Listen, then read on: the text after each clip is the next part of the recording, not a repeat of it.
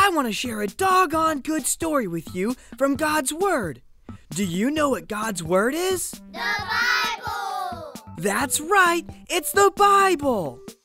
There were some people in the Bible who helped others, even when times were hard. You see, more people were learning about Jesus and God's family was growing. But there were some women in God's family who did not have enough to eat. Jesus' friends needed help to make sure these women would not be hungry. Can you all shout help? Help! Great job!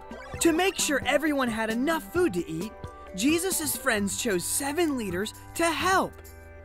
Now the problem was solved. Helping is one way to show others we love God and that God loves them. You and I can be helpers too. You have been such good listeners today.